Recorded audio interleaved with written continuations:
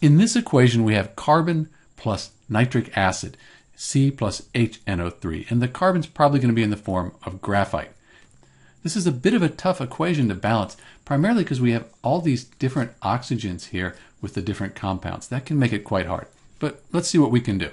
Let's count everything up. We have 1 carbon, 1 hydrogen, 1 nitrogen, 3 oxygens. On the product side, we have 1 carbon, 2 hydrogens, 1 nitrogen, and then oxygens. 2 plus 2 is 4 plus 1, 5 oxygen atoms. Let's start by balancing the hydrogens. Maybe that'll fix the oxygen. We could put a 2 in front of the HNO3. 1 times 2. That gives us 2 hydrogens. Those are balanced. 1 times 2 for the nitrogen.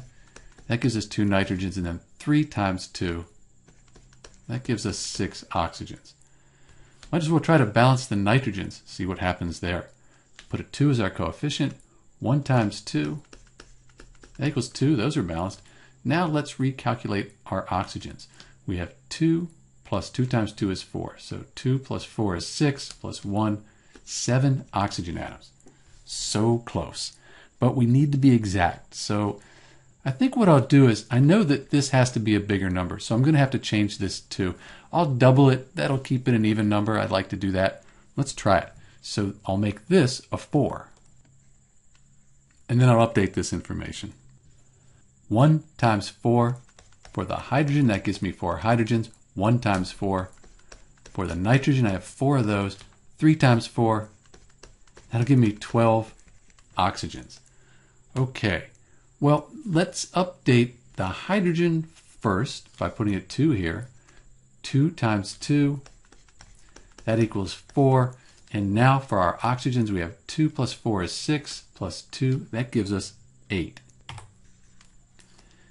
Let's update the nitrogens. So we need to have 4 nitrogens, so this is going to have to change to a 4. So 4 nitrogens, so 1 times 4 for the nitrogens, that gives us 4. Those are balanced. And let's count the oxygens up one last time, hopefully. 2 plus 2 times 4 is 8, plus 1 times 2 is 2, 10, 12, that's it. This equation is balanced.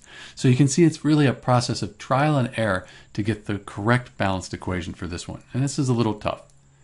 This is Dr. B with the balanced equation for C plus HNO3, graphite plus nitric acid. Thanks for watching.